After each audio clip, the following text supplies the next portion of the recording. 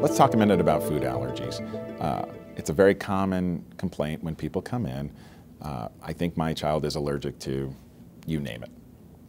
But quite frequently, people are just sort of doing this from random, thought process.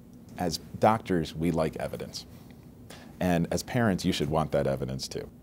ImmunoCAP, one of the things we can do, we can look for very specific types of foods, but there's just a food allergy panel in kids that looks for milk, wheat, soy, fish, eggs, and peanuts. Those 6 things right there account for 90% of all food allergies in kids.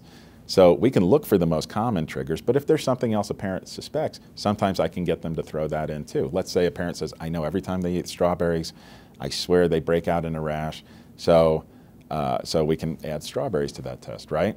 It all comes back negative. Well, now this child can actually start to eat normal food, and these parents can stop living a life that is exceedingly difficult. I have seen parents literally, it almost becomes like torture to the children. They are eating nothing but gruel when they're 2 or 3 years old, because parents are avoiding everything that they think their child's allergic to, but they have no real evidence of it. It's just their gut feeling.